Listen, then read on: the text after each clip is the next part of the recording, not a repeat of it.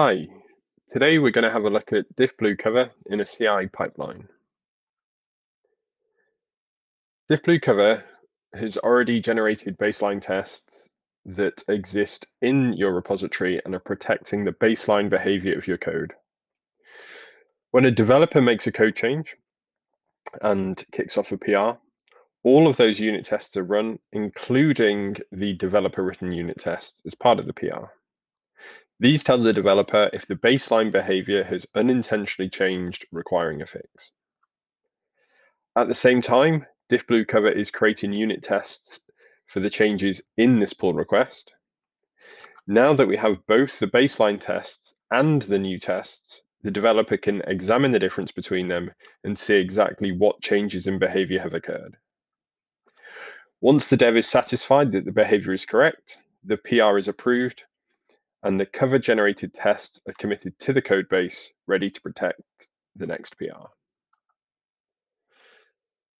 So we're going to take a look at this in GitHub and see the workflow from the developer's point of view. First of all, I'm going to show you one of the tests for an example project. Secondly, I'm going to add a new feature and introduce a regression. And then thirdly, I'm going to show you how cover catches the regression and generates unit tests for the new feature. So here we have a small demonstration banking application called Core Banking with a number of basic features for managing accounts, transactions, and other banking functionality. Although relatively simple, this allows me to quickly demonstrate the core concepts, which then scale to the largest and most complex applications. Here you can see we already have tests in place. These are our baseline tests. And here we have account Diffblue test. You can see that all of our tests are created with the Diffblue test suffix so that they can be distinguished from any existing tests. Here we have a test for the class constructor. You can see that we arrange the test, creating any objects as necessary, and then we go on to generate the assertions. You can see that all of our input values are realistic data, such as real names and realistic looking account numbers. We don't use foo and bar and null strings and zero values. It's really important that a developer can open this test and immediately understand exactly what is going on. Developers don't have time to try and decipher garbage tests to interpret what we're trying to do with this test. Now I'm going to walk through adding a new method, and I'm going to accidentally introduce a regression. The test class we just looked at is testing this class, account.java. I'm going to add a new method called getTransactionHash. This is simulating me adding new behavior.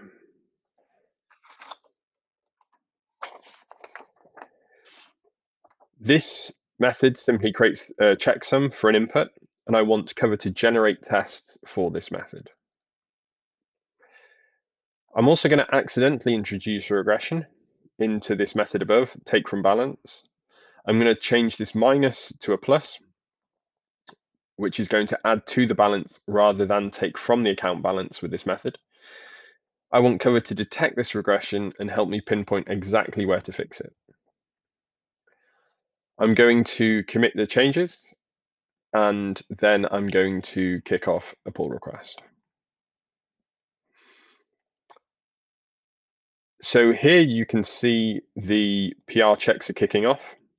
The initial baseline tests are running, as well as the Diffblue cover generated tests for the code changed by this PR. Here we've got a previous run of this that we can look at. So here we've run a GitHub action script that runs Diffblue cover.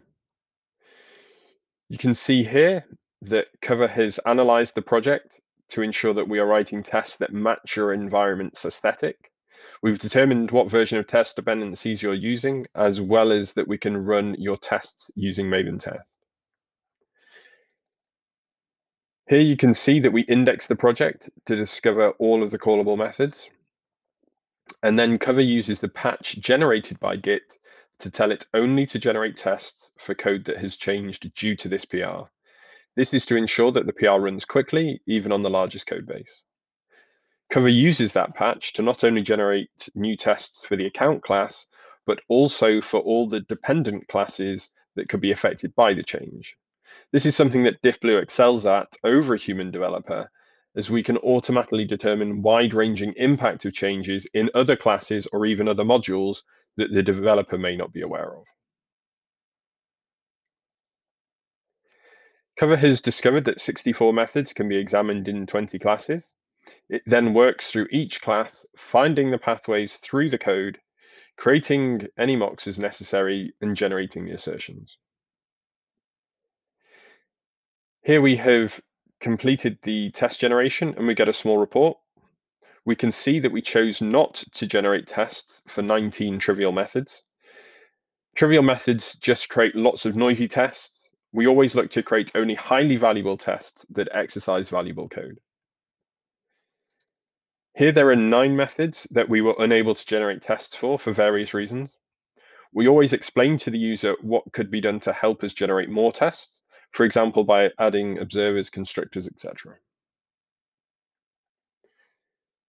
So in total, we generated 53 tests, which we run through Maven Test in your environment to ensure that all of the tests pass in your environment.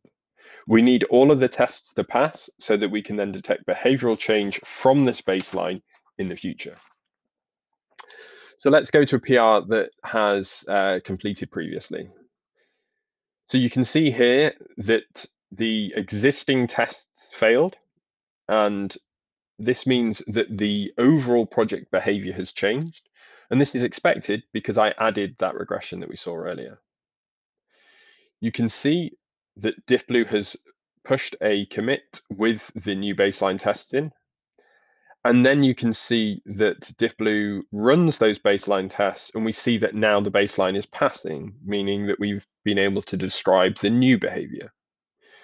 So what the developer can now do is they can look at the changes to the Diffblue generated test in the context of their source changes. So here on the left-hand side, we've got the code base prior to this PR, and on the right-hand side, we've got the changes. Let's go down to line 112 here. You can see the source change here where I added the new functionality. But the developer may miss this regression where we change the minus to the plus. So how do we catch this? So if we go down to the test class for this, we can see here on line 57 that the test for this class has changed.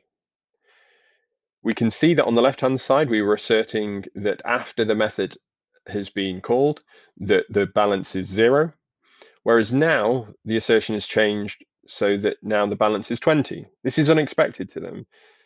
This is not something the developer anticipated because the developer didn't believe that they changed a method that should change the account balance. So the developer's now got a hint that something's wrong.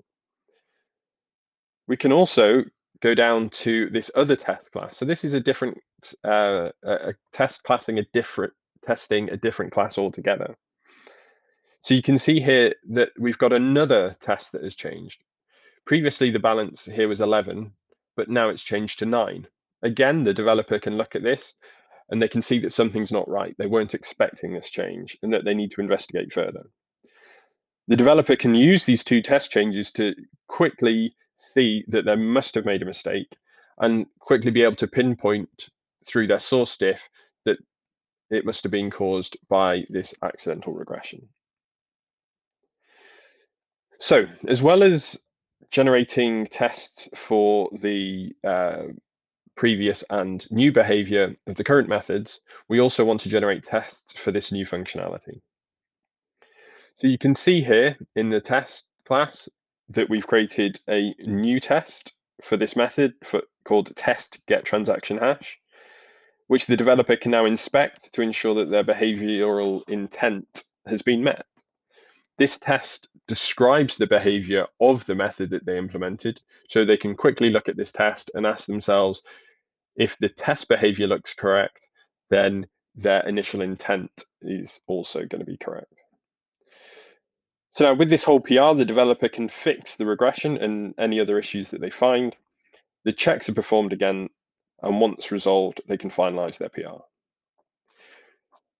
So we can see now how Diffblue Cover has protected this baseline behavior, as well as demonstrating the end-to-end workflow of how we catch regressions and how we generate new tests to validate new behavior, as well as showing how it can highlight far-reaching effects of changes across the project.